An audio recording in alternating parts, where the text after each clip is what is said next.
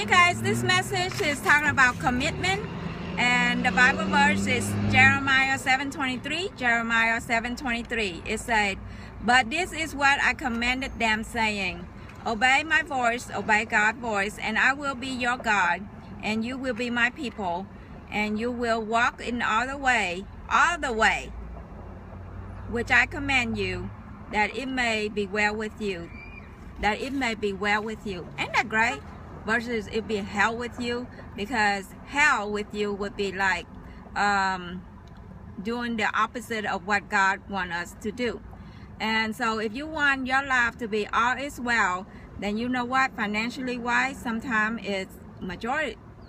The number one reason would be financial wise, because if you're financially successful, prosper, then you know what, then all is well, right? But if financially wise is on a fixed income, minimum wage, and you're living a rough life, full of difficulties, full of heartaches, full of headaches, then you know what, message me. I will show you guys how you can double, triple, or tenfold your income, and on track to be making six figures. Because if you already have your passport to heaven, you also can have your passport to wealth.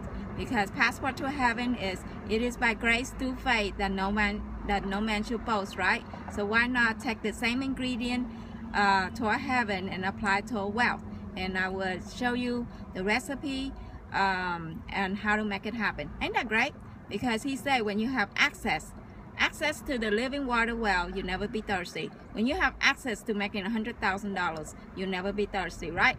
He didn't say when you go get your MBA or PhD, you make that $100,000. He said access. So I hope and pray this message go church leader. Let me show you guys how you can access this system, so your members will be rolling $100,000 per year, per month.